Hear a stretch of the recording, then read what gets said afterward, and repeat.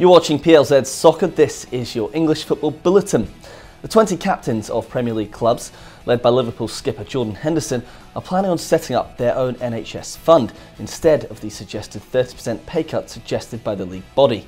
The PFA claims proposals for salary reductions would be detrimental to the NHS, as 500 million in wage cuts would mean a loss of over 200 million in tax contributions to the government. The union also questioned Health Secretary Matt Hancock's public criticism of footballers' salaries, despite several clubs furloughing staff, and it called on the league to increase its own 20 million charity pledge.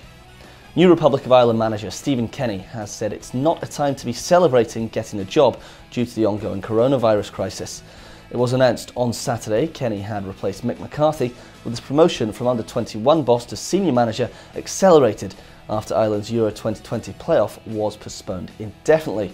So they will face Slovakia in the semi-final either at the end of the year or in March 2021. UEFA President Alexander Ceferin has said that the Champions and Europa League must be played by the end of August and will be abandoned if the virus restrictions delay it until September.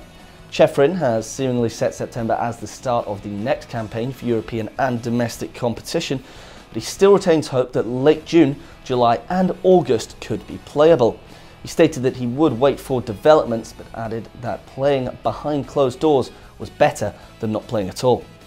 And Bayern Munich players will return to training today for the first time since the Bundesliga campaign was halted by the pandemic a month ago.